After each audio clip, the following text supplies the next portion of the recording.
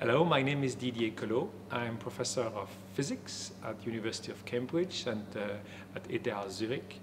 And my field of research is planet and stars. And recently, I'm quite interested to look for life in the universe. Good evening and welcome. You join us, of course, for the 5th Darwin College lecture on the theme of revolution. And wonderful, once again, to see a packed lecture theatre. This week, our speaker is Professor Didier Queloz. He is a professor of physics here at the University of Cambridge in the Cavendish Laboratory and a fellow of Trinity College, one of the 3 founding colleges of Darwin College 60 years ago. Didier's work, he works really at the very origin of the exoplanet revolution in astrophysics. He obtained a PhD from the University of Geneva in astrophysics, where he still holds a professorship as well as here at Cambridge. And he was also the founding director of the Center for the Origin and Prevalence of Life at ETH Zurich. He's co-authored over 400 papers, I think, in astrophysics, and in 2017 he was awarded the Wolf Prize in Physics. In 2019 he was a joint winner of the Nobel Prize in Physics, and in 2020 he was elected as a Fellow of the Royal Society here in the UK. The reason he was a co-winner of the Nobel Prize was because he discovered, along with Michel, the first giant planet outside our solar system. And that spawned a real revolution in astronomy, both in terms of the new instrumentation, but also our understanding of how planets are formed and how they evolve. In my field, people with such fame usually have a species of animal or plant named after them. But of course, in Didier's case, it's a small planet. Asteroid 177415, I believe. Not quite as attractive a name as some of the plants and animals that but anyway. Here at Cambridge, he now leads a comprehensive research program with the goal of enhancing our understanding of the formation, the structure, the habitability of exoplanets in the universe. And as well, he puts a lot of time and effort into sharing the excitement of his work with the public. So I can think of nobody better to deliver this lecture this evening on the exoplanet revolution. Please join me in welcoming Professor Queloz.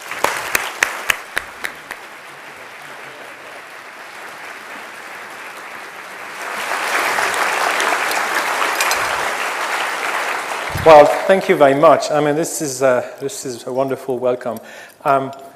It's a very interesting place for me here because when I moved to Cambridge 10 years ago, I gave my first public lecture in this hall, so I was quite excited to be back now with even more stories to tell you about. So what I will share with you is my world, is the world of planet, but I will also try to convey to you this message that we are living a very extraordinary moment right now in the history of science that some of us qualify as a true revolution. And I will explain this to you, and I will also show you that this revolution is nothing compared to what may be ahead of us. And I will be starting talking about planets and then moving gradually into the question of life in the universe. Now, that's a program for tonight. So let's start about planet and star. So for those of you not familiar with how astrophysics works, essentially the unit in astrophysics we are talking about is the stars. And that's what we see. They tend to cluster into galaxies, and the galaxies, there's many galaxies. There's a lot of very fascinating physics going around in the universe, but at the end of it, the unit is the stars. But the star has a story as well. I mean, you don't start with a star like that. You have to make it. And the star is being made by one of these original component of the universe, which is the hydrogen. So usually we have hydrogen that in the form of cloud. We call that molecular cloud.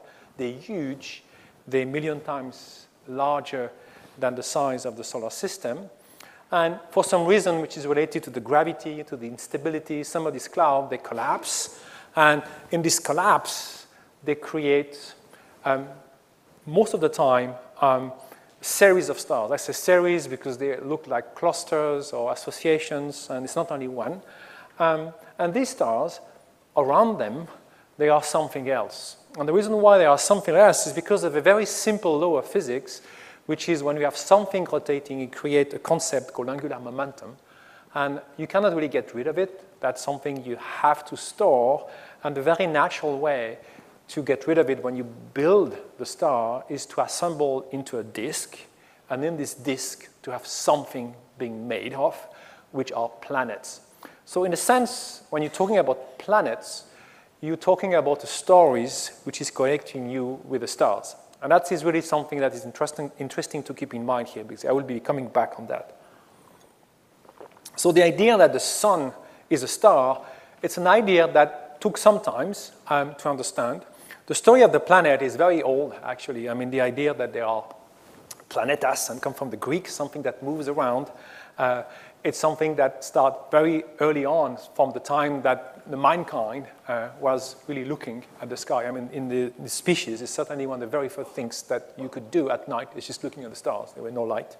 And then find out this planet. So the planets would be very special with the moon, and they are connected to many myths, and this is the reason why we have 7 days of the week. There's a lot of connections with that. I don't want to give you all the story here, but what is interesting here is it took us really a long time to build the story together. What is the connection between the planet, how exactly the planets are moving around in the solar system, and we have here famous names of Newton here in these institutions that brought us the key to understand the magic of the motions, and then to just try to understand exactly how the solar system fit in. So it's already there. We're talking about a series of different revolutions. It's a revolution from the time you realize that the sun has specific locations and not the Earth, and then the time when you realize that the solar system as a structure is a structure orbiting a star, but there are plenty of other stars, and there are plenty of other stars into galaxies. So all this have moved around the concept of where we're sitting and the way we see ourselves.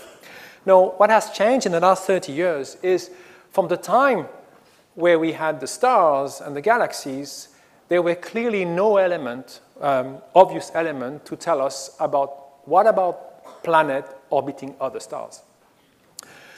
The concept was pretty obvious. There must be, because we have planet orbiting that star or sun, and due to this mechanism of protoplanetary disk, you have to have, in a way, planet on other stars. So it was considered as obvious. There must be planet orbiting other stars. And you go back to the 19th century, you see, I think, scientists explaining how likely it is, and you are later on have the concept of even living organisms on Mars, on Venus, the Martians, the Venusians, all this. So it was kind of into the mind of everybody until the time when people start to find out, but practically, how do you make planet?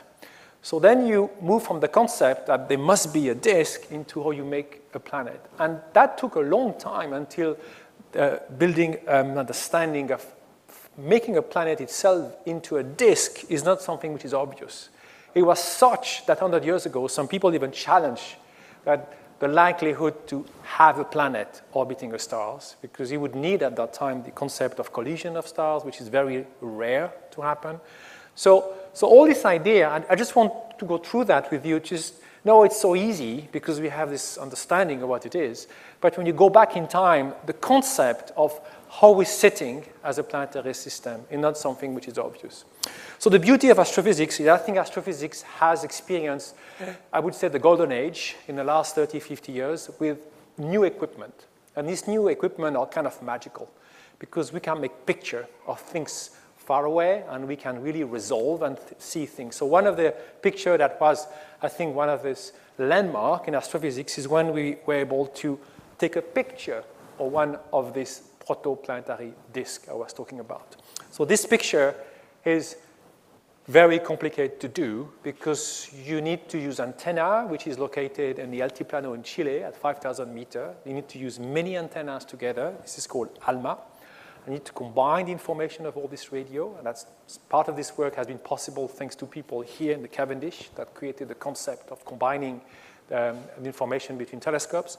And at the end, you rebuild the image. And this is a very young star that we call HL Tau. Tau is for the Taurus, the constellation. And what you do see here is the thermal emission. So think about a thermal picture of you. You know all these thermal camera you can buy right now, and that's exactly the same. But that's a thermal picture of a structure in the universe, not so far away. And the fact we see it is because it's hot compared to the background. The background is cold. It's the universe. It's very cold.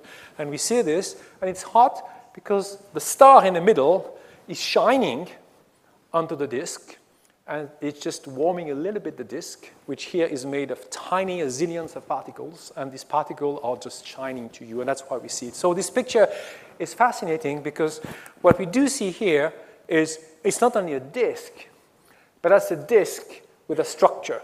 We have this kind of grooves there, and this structure has a very good reason to be there because a lot of dynamical motion is going on. Something is happening in this disk. And the reason why we have this structure is because there are planets being built right now in this disk.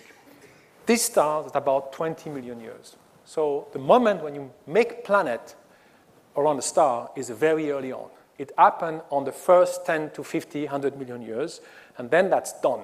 And the solar system has more than 4.5 billion years. So it gives you all this time scale. This is what is happening here. So we know that this is happening on other stars. Now, what is fascinating with this, and I want to show you another picture, a very emblematic star, which is called Beta Pic, which in this case, it's not a thermal image that I did, it's an image that has been done with the Hubble Space Telescope. So in that case, let's look at the one on the top.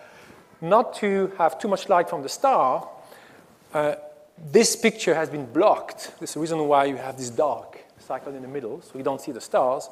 And what you do see is the shining light from the disk. But in that case, the disk is not seen anymore face on, it's seen on the edge. That's why you have this very narrow strip here.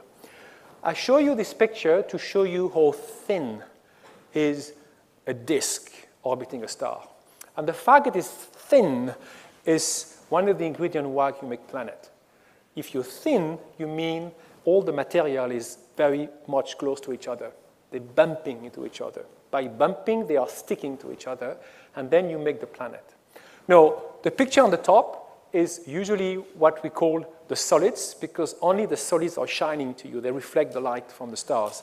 The picture on the bottom is the very same scale, exactly the same scale, but we're using a completely different tool, which is a radio telescope in that case, a similar radio telescope I showed you before, and we make a map of the gas that is there in the disk. There are gas, it's full of hydrogen, there is also other gas there, and the reason why I show you this is to show you that there is a mixing between the two, between the gas and the solid. Now, this picture on the bottom is quite interesting for an astrophysicist because you first see that the gas is way more thicker, so it's not that thin compared to the solids. This is related to the property that the gas has to sustain the pressure. It's called the hydrostatic equilibrium. That's the reason why. But something more critical here, you see it is not that extended that the disk of solids. And that's not a feature from the image. It's not because the technology does not picture it. It's really there is a cut into the gas. And the reason why there is a cut to some distances, because it becomes too cold. When you're next to the star, it's hot. When you go away from the star, it becomes cold. And because it becomes cold, it's like for the water, at some point it becomes snow, it becomes solids. So in that case, it's CO2 you have here, or CO. The CO becomes solid. So it's not anymore gas. Since you have way more gas than solids, about 100 times, you have a lot of snow particle, if you don't call it snow, sitting on the edge of the disk. So most of the stuff into a disk that is gluing together to make the planet are actually sitting on the outside of the disk, not on the inside. And this is the reason why, because of this, that we have the giant planet outside, because they are much bigger, they need to be made much faster, and they need to grab way more solid stuff to assemble the core and to trap the rest of the gas. And that picture is the foundations of the planet modeling that we had built until 1995. Because what has happened in 1995 is everybody had an image, including us, when we started the program to look for planet, that most of the big planet like Jupiter would be sitting on the outside of the system, or Jupiter and Saturn. They are just on the outside compared to Mars, Venus, and the Earth, which are much smaller. And the idea to detect them was, okay, we need to find this planet, so let's find a machine, let's build a machine that's going to find them. The machine was using a very simple principle. If you have an orbital planet, it will change a little bit the motion of the stars. It will create a change of the speed of the star, it's called the radial velocity. So you need to build a machine that is very sensitive, able to detect that, and that was my job, to do this machine. So the machine was really revolutionary. It was a new kind of machine that has the property to detect that kind of motions. Of course, when this program started, it was in 1994, I think there were not a single expectation by me as a PhD student to find any planet, because this picture was everybody had in mind.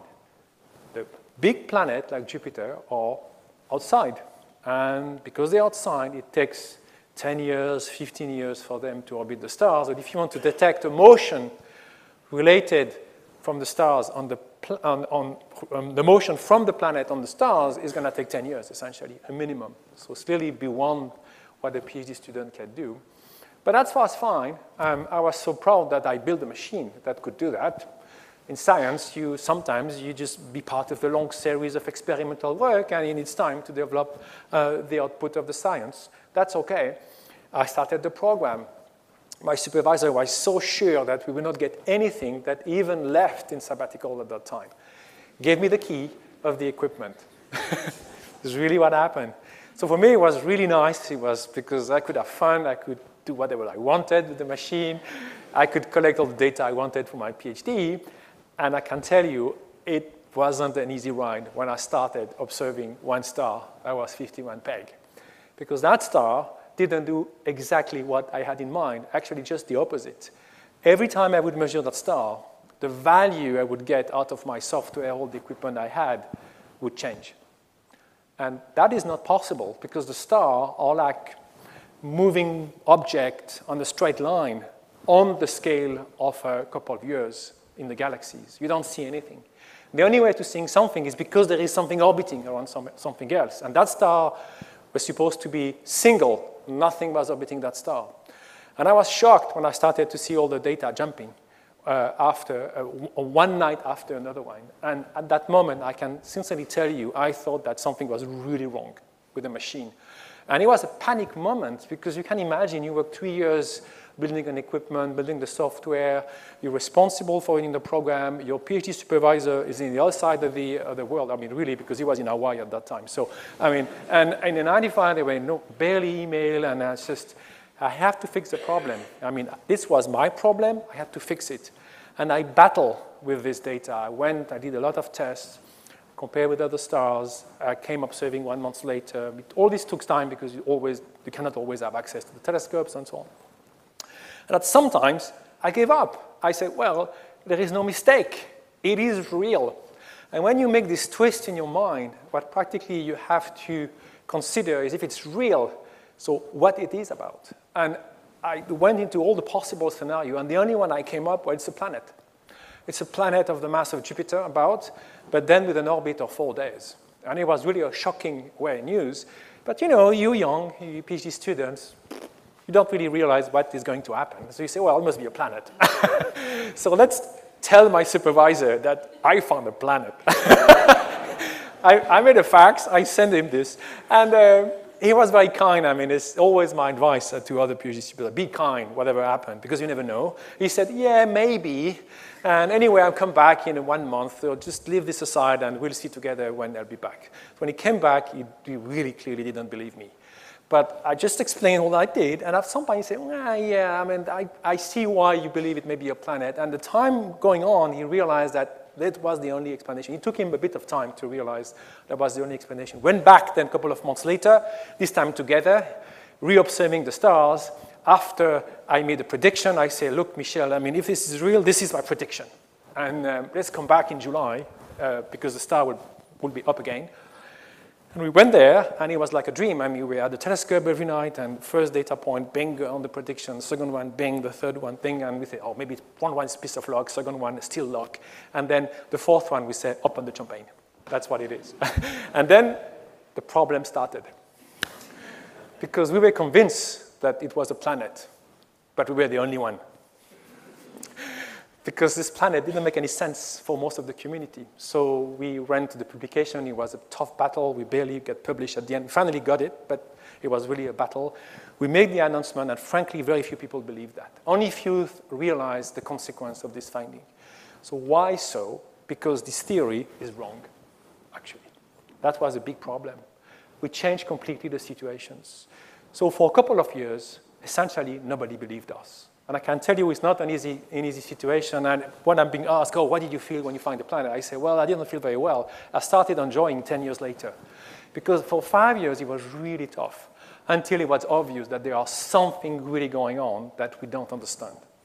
So what is this something we don't understand? Is this theory is hugely incomplete.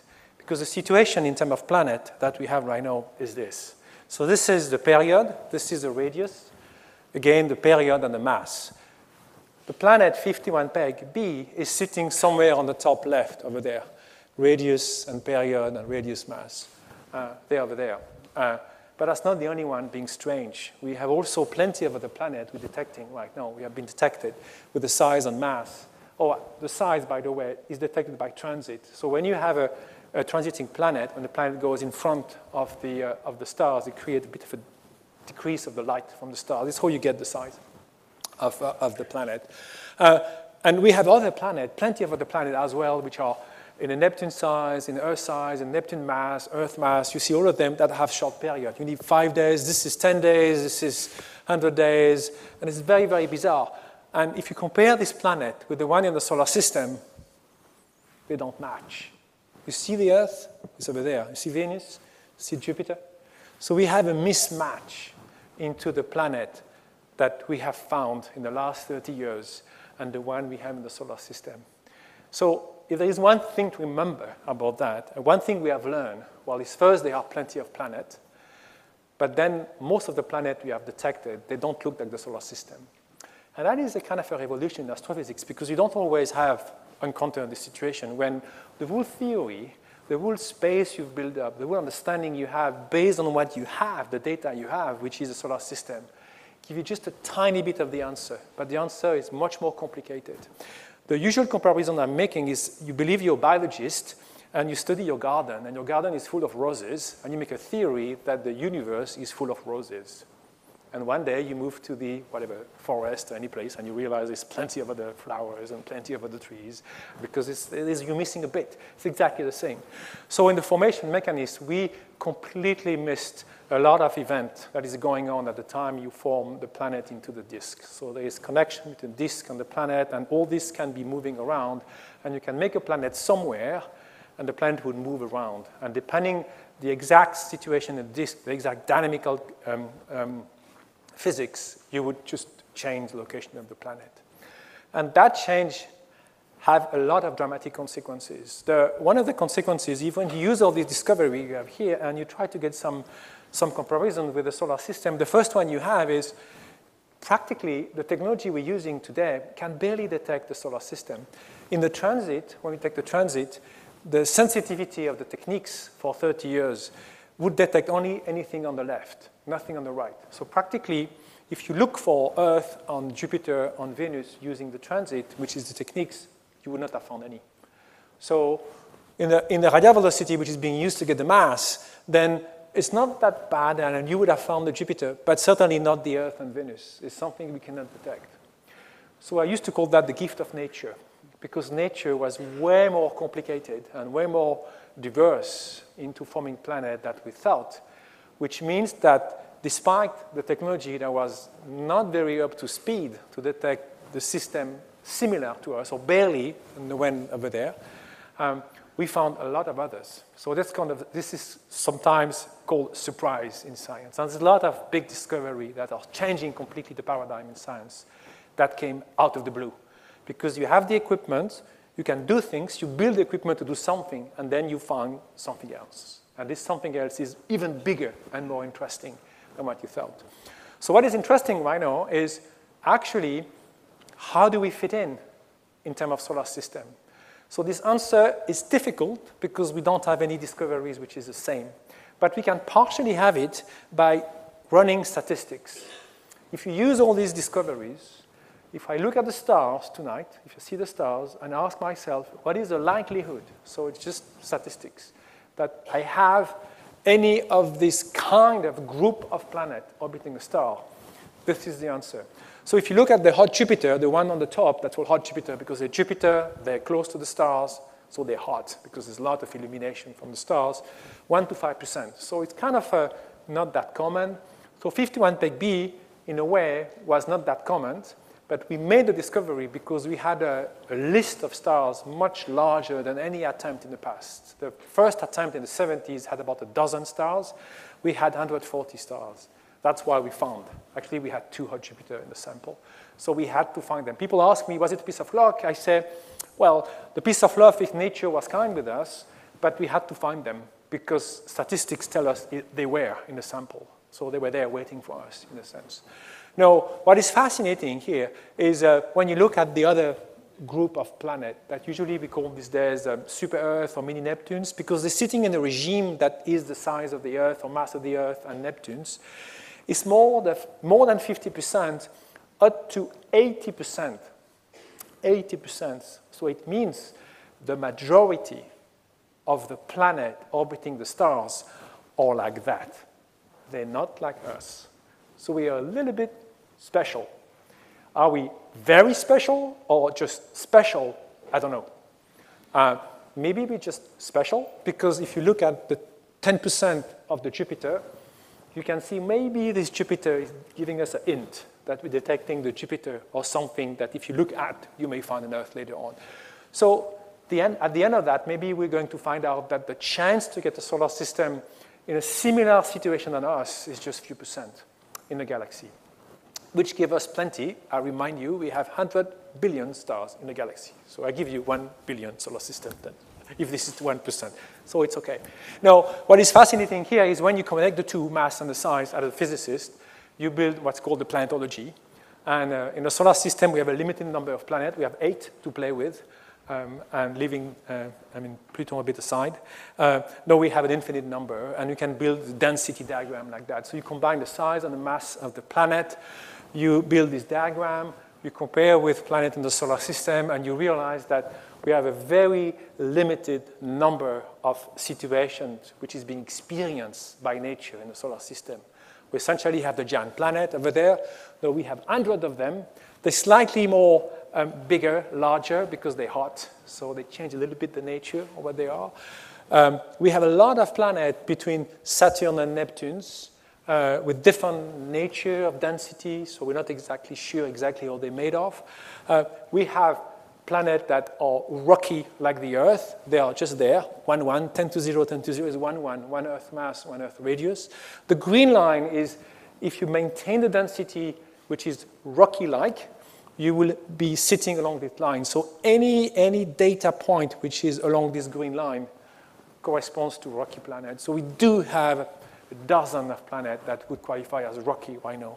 But we have also this strange object that along the blue line. Blue line corresponds to water-like planet, which is a bit denser than Neptune's. We don't really know what they are, but they exist. So they're all this mixing between a rocky planet and a kind of a Neptune. We're talking about this super ocean planet when you have a planet like the Earth, but an ocean maybe 2,000 kilometers on the top of the planet. So all this is possible. And it's just the beginning of that. We are just amazed by the diversity of the planet orbiting other stars. And that has completely changed the field in such a way that when we were doing that, we were maybe a dozen of I mean, it's an alien scientist looking for planet, really, very doing bizarre stuff. Right now, there's a meeting in the field happening in Leiden, and there is 750 attendees. So just to grow the field is just unbelievable. So there is really an interest because this is a new stuff. So in that sense, by detecting the first planet and by having the first planet being a bit bizarre was even more fascinating and interesting that having find a planet would be like the solar system because it has developed a complete new dimension trying to understand all of this. Now, what is interesting with all the discoveries is the fact that we have a lot of short period planets. That was completely unexpected.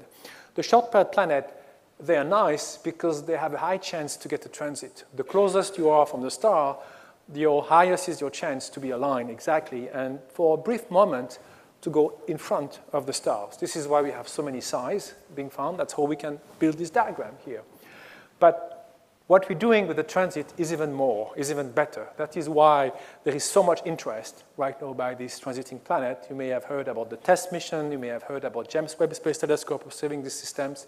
Because when you access a transiting planet, it creates a very interesting situations that you can use to get even more information about the planet itself and dealing with the atmosphere of the planet. How it works is the following. When you have the transit is when you have the planet in front of you. Well, what you have to think about is imagine the planet with a thick layer of atmosphere. So the atmosphere is changing the size of the planet. Now, depending on the nature of the atmosphere, this atmosphere will be transparent or opaque. So essentially, you will see the size of the planet changing a little bit, depending exactly who you're looking at. And we're using these properties to do that. When the planet goes behind, it's very interesting as well because you only see the star at that moment. So the light you have entering your telescope, you're sure it's only the star. And if you wait the moment when the planet gets out just behind, start to be visible, at that moment, if you have the right accuracy in your system, you will see a bump into the data. You will see a little more light because you will see the light from the star plus the planet. It could be the thermal emission from the planet, or it could be just like the moon, the reflection from the light from the moon. And you use that to find out what amount of light is coming from the planet itself. To give you a feeling about this atmospheric and how we measure the atmosphere, I will show you a couple of images just to get a feeling of this. This is what you would see if you're flying the ISS and you take your cell phone in the visible to take a picture. So you just pay attention to the size, just always good to remind ourselves the size of the atmosphere on the Earth. The biosphere is only 10 kilometers, very tiny, and even more 6,000 meter here, compared to the 6,000 kilometer of the planet Earth. So the atmosphere is very, very tiny. We're talking about something which is a ratio, 1/1000 of the size of the planet. Very, very tiny, like a little bit of a peel here. So pay attention to the moon because it gives you the scale. So the very same picture at the very same moment that you take with another camera, which in this case would be infrared camera. Infrared camera have the privilege to see the thermal emission from the surface of the planet. If you pay attention, you will see it will give you a planet slightly smaller because you don't see the atmosphere. If you go back before, you see here, you have the atmosphere, and here, very sensitive. And here you see without the atmosphere. So using the same moment with another camera will give you a slightly smaller planet. It's the 6,000 kilometer without the 10 kilometers of the atmosphere. Now, if I use a very specific camera that is going to look at a wavelength that will be a bit farther in the infrared, which is tuned to the ozone band, in that case, I would see this much bigger planet. Why? Because this color, this wavelength, is going to be absorbed by the ozone. And the ozone is sitting at 50 kilometers above the atmosphere. So in that case, the size of that planet will be the 6,000 kilometers plus the 50 kilometers because I'm looking at the ozone. So by using this trick, changing the color or the wavelength where you're looking at the transit, you are scanning the composition of the atmosphere. And I want to show you a very recent result from one of my colleagues here in Cambridge that is changing completely the game into what we're doing. This is a Neptune-sized planet observed with the James Webb Space Telescopes. What you do see here on the horizontal axis is the color or the wavelength that you observe this event. On the vertical axis, that's the amount of light that is blocked or give you the size of the planet, essentially. And the point you see, don't pay attention to the blue line right now, just the point you have with the arrow bars or the measurements being made at different color, different wavelength at this very moment. And you see it's not flat. It goes up and down, up and down. There are troughs, there are peaks, because we are scanning the molecules into the atmosphere. So you can solve that problem and try to find what is the best way to understand this diagram. It's called a retrieval technique. It's kind of sophisticated. That brings, you need to bring an atmospheric model into the planet.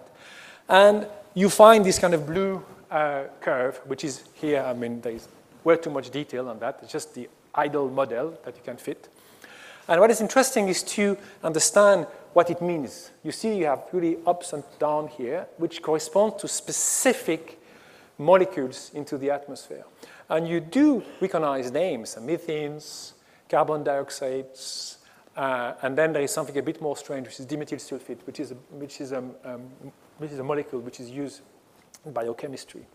So I show you this because this was a shock when people saw that, because you not expect to see methanes and carbon dioxide into a Neptune-like planet. Why? Because a Neptune-like planet is supposed to be essentially a core with a huge atmosphere of gas. And because of the huge atmosphere of gas, you have dredging in and out. Material is just sinking down the planet and coming back up, which would destroy a lot of these molecules. So you cannot have them like that in the planet. The only way to explain that is something that would prevent this block of gas to sink down and to get destroyed. So what this can be? A surface. So it was a shock to realize that that planet that is called a Hycean is actually possibly a rocky planet with a huge atmosphere that contain, in that case, water. Because that's one of the conclusions. When you solve the model, you realize there is water behind it. So we're talking about a planet, potentially, that is an ocean of water with some molecule that you see on the top. And there is a couple of predictions here, what you would see if you go more in the blue and more in the red, and people are working on that kind of planet right now. So nobody would have guessed that, because a Neptune is supposed to be a planet that is now interesting. This object is so interesting right now that people consider that it's worth a little bit of time of study to see whether if you do have some biology going on the planet, you can sustain it. It seems crazy, right? Because talking about alien right now, alien world here. So the reason why I wanted to show you that this is the reality of astrophysics. So we do things, and then sometimes you have, because you're so limited into what you could see in the solar system compared to the diversity what you have to just change a bit of your perspective. And by doing that, and by showing you this picture, which is the very first one of many that's going to come in the next couple of years, we're gently leaning to something even bigger, that changing a perspective about finding planet. We're talking about finding life in the universe here, gradually moving into these directions. We can't resist, because when you start getting this, you start having dimethyl sulfide. How do you do that? And there has been claim also of the discovery of interesting molecule in Venus. There is the idea to look for maybe traces of ancient life on Mars. All this goes together. So there is these motions using now the fact that we're detecting planet and having data. It's not that it's talking, it's data. We have to face the question of life. So to move into the directions, I have to go back a little bit and talk about the only place when we know for sure there is life, which is Earth. Because it's still the landmark we use as a reference, and we have to be careful with references because we know how we can be tricked here, but still, it's still something is good to understand. So what I want to try to convey to you is the way we tend to see Earth is a very static way, because this is what we see today. Well, we're changing, okay, the atmosphere, global warming, all this, but compared to the whole history of the Earth, this is nothing compared to the evolution that happened on Earth. And the reason why I want to show you that is, depending on the time you look at the Earth, it's a very classic diagram for Earth scientists. When they kind of break the Earth in like a clock, They start at the bottom here. They don't start at the top. They start at the bottom at 6 o'clock, and they make the planet. The planet is hot. There's a lot of material falling on the planet, and there's an evolution. The heavy material is sinking down to the core, and then you cool down. A lot of cometary impact with a lot of carbon is injected into the planet. That is why we have so much carbon into the planet. Is falling there, and you end up with cooling down and having the core initiate the magnetic field with a planet made of CO2, SO2, and then water there. And then at some time, at a specific moment, about 500 million years after you've made the planet, you see life. And it takes a bit more time. It takes at least 2 billion years to really have a massive impact and to change the atmosphere, and then to completely modify the atmosphere that you CO2 moving into O2. That's what we have today. So I'm mentioning this because as an astrophysicist, this different phasing you have here corresponds to different atmosphere, really different atmosphere. They're not just a tiny detail here, this is massively different. Now, we do have planets that are maintained on high temperature because they're very close to the stars. We call lava worlds, or some of them that are medium temperature, that we do think they may be in a situation to produce similar conditions that the Earth experienced in the past. And for that reason, the question to ask is, if I translate this model that we have on Earth into atmosphere feature,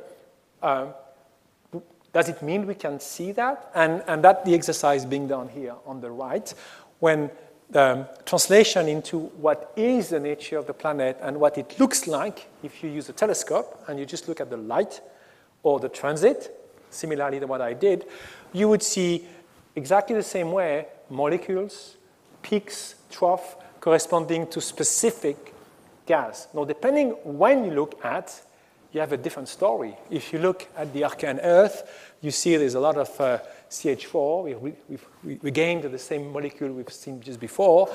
And of course, when you start having the life, the Earth has changed, but there is not yet a massive amount of oxygen. It's just a massive amount of water that you do see. It's a Proterozoic Earth, and then the modern Earth, with a lot of oxygen you see right now. So I show you that to just demonstrate that the change is happening on the atmosphere is huge due to the modifications that happen on that planet. First, the planet itself that has its own evolutions, and there is reaction between what you have in the atmosphere and what you have inside, and there is a dialogue between the two. I mean, the cycling of the CO2 is one of them. But also, in the case of the Earth, the impact of something else, of the biology that is going to change completely the situations. So this is really the idea here. So we do think that by observing planet and an atmosphere of planet, sooner or later, we will have to face this.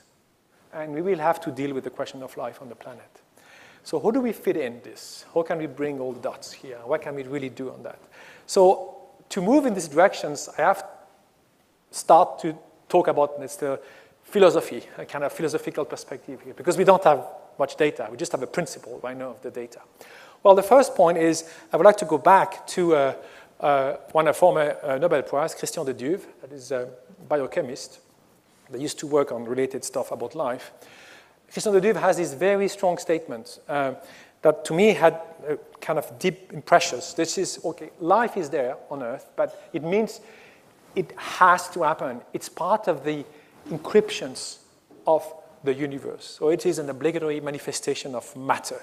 So in a way, because we have matter, because we have chemistry, we must have life. It comes as a product of the chemistry that is happening on the planet. There is nothing magical that you must make life. Well, the fact you make life doesn't mean life will stay. That's another element. That's why I was mentioning Mars and Venus. And we can imagine Mars, the life happened as well on Mars and Venus at the beginning and just went away. And we can imagine that maybe someday life will stop on Earth. But the idea you can make it, I think, is encrypted. As a physicist, I love that. Why I love that? Because if I look back into the history of the universe, it's not very different. Think about the beginning of the universe. It's a very spectacular moment, but how boring is the universe at that moment? Hydrogen, gravity, photons, neutrinos? Not very much. It's not very exciting. You don't do very much with that. Well, the good news is you make stars. By making stars with the gravity, then you're making chemistry. Because the stars are producing all the elements of the chemistry. Every atom in your body right now has been made in a star. They are the machine. So the star is changing the game. But with only the stars, it's a bit boring because the chemistry in the cold atmosphere, in the cold interstellar medium doesn't go very far. You make a bit of alcoholic material, but not very much. What makes the chemistry really fun is because you have a planet. Because then chemistry experience complete different situations. Again, you can dilute the chemistry, you can use water, you can use whatever you like, ammonia, anything you like. You can change the temperature, you can change the pressure, and then you open so much chemistry, and you open the field of the biochemistry, and you make life. So in a way, to me, that makes sense. I mean, there's not much difference. Building the idea of chemistry is just chemistry that's talking about the atoms are just the result of the star and the gravity. So the gravity makes the atoms. Well, the atoms make the chemistry. Chemistry makes life. It's quite logical. So it must be there. There must be a solution to that. Well, the problem is the only life we know is on Earth, and the life we know it is not easy to grasp. And the reason why is this. This is the tree of life bringing the time. Most often it's been shown without the time, which I think is a big mistake. And as an astrophysicist, you always have to bring the time. The time is a bit cheating here because it's a log scale. So it starts from the center, and the more you go to the outside, it's today. So today, and it goes slower. So one step is very slow compared to the step in the middle. So you go very fast, and then you go very slow. Now, what we see today is what is on the outskirts of this picture. Is the diversity of life. It's fascinating. I mean, when you see this explosion of life, actually the explosion of life is not that long in the past. I mean, it's only about 500 million years ago we have this explosion of life. For almost life happens somewhere after 500 million years, maybe 1 billion years, and for almost 3 billion years, nothing much happened, nothing spectacular. Of course, a lot happened because we changed the oxygen, all this, but the spectacular explosion of life is quite recent. And us, we're even more recent. We're just over there. If you look at where we are, humans, if you have good eyes, you see on the right here, we're right there. So what this is telling you about the beginning of life, that's difficult. I mean, it's the challenge. How could you find out, looking at the outside, what happened in the inside? Because this is where we're talking about. Life is happening there. This is what we really do care, to see what's going on, early life. Now, the good news is it happened, but the bad news is it seems that there is no life happening right now on Earth. We're just replicating. I'm sorry to disappoint you. You just replicate. Creation of life is not happening. We don't see it, at least. We would love to see it. My colleagues biochemists looking at that would love to do that, but they don't. So we don't have life happening. We don't have replicating very well. It's just an amazing mechanics, the way it's being done. And the reason why it's not happening is because at the time it happened, Earth was rather different. I mean, let me give you a picture that we think about how Earth was. About 3 billion years ago, this is what it looked like. There is no oxygen. We have a different atmosphere, possibly neutral. This is at that moment here. Maybe a lot more volcanic activity, a lot more material falling on the planet. It's a very different chemistry here going on. So the chemistry of life happens at that moment. So if you want to replicate origin of life, you have to replicate that moment. You have to replicate the chemistry of that moment. But how sure do we know exactly the geophysics at that moment? How far do we know what exactly looked like the Earth at that moment? Not very much, because something on Earth is destroying everything. We have a time machine being destroyed by the plate tectonics, which is a good stuff because it recycles the CO2 at the same time. So plate tectonic is killing the memory that moment on the Earth. It's very difficult to find rocks that have survived without being transformed and melted and brought down into the mantle. Essentially, you're looking for the survival. You're looking for rocks that would be sitting like an island, always on the surface of the planet, and never get subducted. which so far has rarely been found. Now, of course, you can look at other planets as well and ask yourself, well, if I look at other planets that have 1 billion years, that looks like the Earth, maybe I will find out. And that comes the astrophysics here, because technically we have millions of planets to look at. It's just a matter of telescope size here. So if you have enough telescope size, enough telescope time, enough stars to look at, and remember, we have 100 billion stars in the galaxy, so we can just pick the one you want, we can imagine building up this knowledge that we're missing. So we look back and try to compare how we're sitting and how may have been the Earth, to then replicate the chemistry that is telling you the story about the origin of life, the origin of life on Earth. Now, how likely it is that in astrophysics we'll do that? Well, I think it's most likely, because you don't break the law of physics by building equipment. It's just about the size of the equipment and the time to build the equipment. There's a very famous picture here that most of you should know, which is a blue dot picture, the famous Carl Sagan moment when he asked, they managed to convince one of the probe to return and take a picture of the Earth. This is the Earth, actually in the solar system, just a dot. I like this picture because I do think a picture like that can be made, but not looking at the Earth, which is done, in the solar system, but looking at the planet orbiting under a star. If you start doing that, then practically nothing prevents you to analyze this picture. And this dot, you can analyze the light from this dot. And in that case, if you do that, you would find this. You don't need to have a high resolution to do that. You find a lot of fascinating stuff. You would find the water, the oxygen, the CO2, and you would say, ooh, this is a very interesting planet. There's a lot of things that is happening on that planet. On that note, we're looking like that since 2 billion years. So if there is a very advanced civilization somewhere else, don't be worried. They already know us since 2 billion years. So I don't believe that stuff. We should not talk to other people. There's no way they know us already, because we're visible. We're so much visible. It's visible there's life on that planet. This is what it is. 2 billion years already. So now, this is possible to do, but you need a new generation of telescope. And the good news is we're building these new generations. Let me just introduce you this new generation of telescope, the ELT. The size here is difficult to picture, but in that case, I'm lucky to be in this room because the size of the mirror that is going to be used with this machine is exactly the size of this room right now. And I was there 1 month ago. I can tell you, this is really impressive. With a mirror of 39 meters, which is about the size here, you can resolve a planet orbiting under the star on the very nearby stars. And that's the reason why this telescope has been built. And that's a telescope built by European Southern Observatories and all the European countries, including UK. Yes, UK is in Europe. Even Switzerland.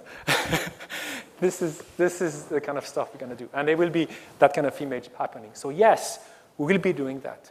But we will be doing way more than that. And we're doing way more because you may be aware, and I'm pretty sure you do, that right now there are exploration of Mars. It already started some time ago, but what we are exploring is this region here, which is a very interesting region. It's kind of a change of the twist.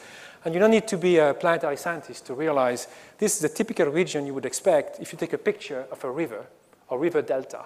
And it used to be a river here and a lake. So yes, Mars was full of water. You have to go back in time, the first billion years about, they were full of water. They were lake, river. There's still water underneath, but the water cannot sustain on the surface of Mars for a simple reason, because there is not enough pressure into the atmosphere. There is not enough gravity on Mars to maintain enough atmosphere, so there is no pressure. And you may know that the water has 3 states. The liquid is the middle one, but there is the gas and the solid. But to have the liquid state, you need pressure.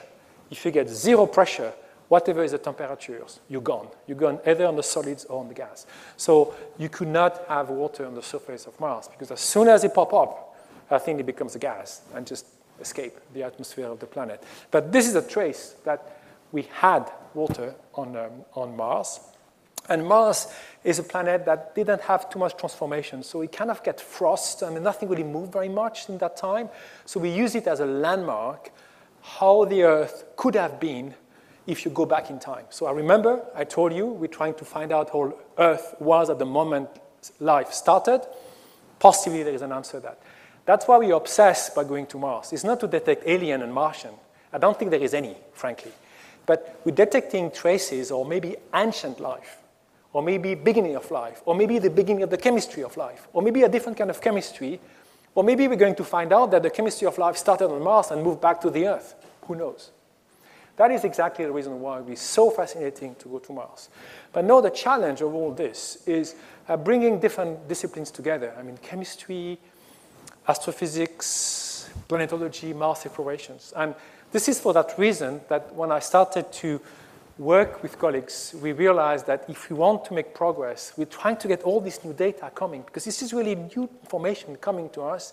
If you want to make sense into all that, we have to start together. So we had the idea to create a joint program, and the one was mentioned during my nice introductions about the center we've set up. And this idea of this joint program are very simple. We want to bring these different disciplines, which is chemistry, planetology, and then exoplanetology, and people doing astrophysics, together and try to build joint programs. So there's a lot of connection. You see, you don't have to read everything, but the central element is in the middle, you find life. Not exactly the same, or maybe something similar, but they're all telling you a fraction of the story. My best example is like going into a museum. If you go to a museum and you like a sculpture, and you go to modern art museum, sculpture modern art museum, usually they are quite challenging sometimes because you don't really understand what they mean, and it's just, and you have to go around to understand. So clearly when you come to the sculpture, you get a first sight of it, and you get some idea of the sculpture, but actually this idea is going to change, because when you move behind, you realize, oh, I forgot there were all this. So the picture is changing because you see it from different angle. It's exactly the same here. Every of us are seeing one angle. The chemists, they see life on Earth. The planetologists, they see life on Mars and the impact of chemistry on life. The astrophysicists, they see the impact of more global on life, on the planet, on the atmosphere. They all have different bit of the story. None have the answer, but they all have the bit of it. So the idea we should work together.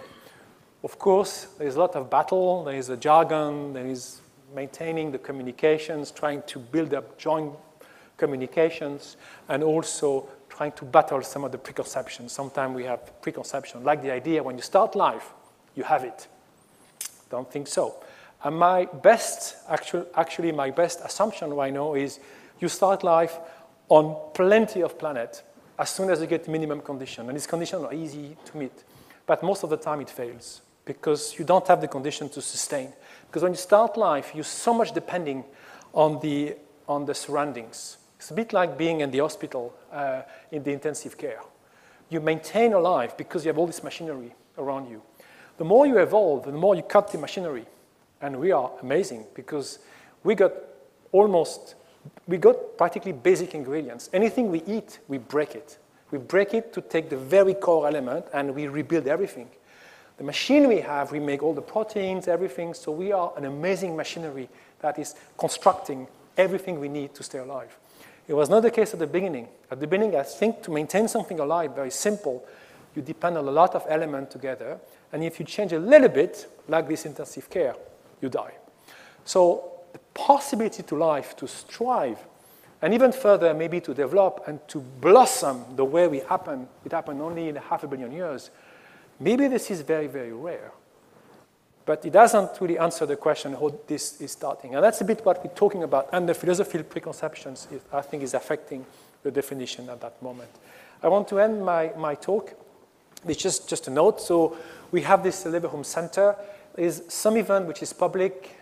Please check the websites. We have conversation if you're interested by the topic. We have open conversation with also philosophers, go from chemists, biochemists, philosophers, physicists. So we try to maintain this kind of diversity of thought.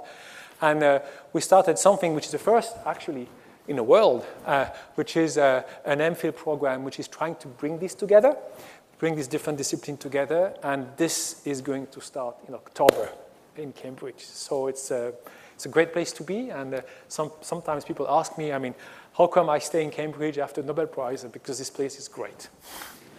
Thank you very much.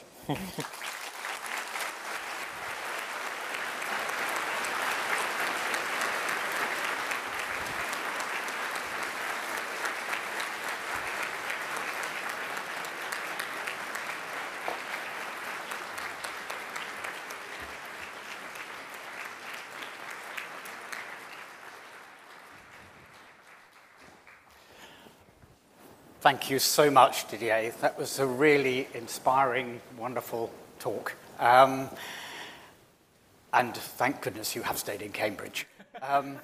But interestingly, I mean, at a time when life on Earth for humanity can seem quite challenging, I thought what was so exciting and encouraging is to know that astrophysics and your work in it is demonstrating to us the probability of life on other planets, and also the value, as you've just articulated so clearly, of multidisciplinary science in order to do so. So you've demonstrated, I think for me at least, the power and importance of the persistence in science, but also the challenges facing PhD students, some of whom are with us tonight, but also shown us how to obtain a Nobel Prize for yourself and for your PhD supervisor. So bear that in mind. So please join us again next week. We're moving from astrophysics to art with the art historian, critic and biographer Francis Spalding, who will speak about the quiet revolution in art. But please join me again to say thank you so much to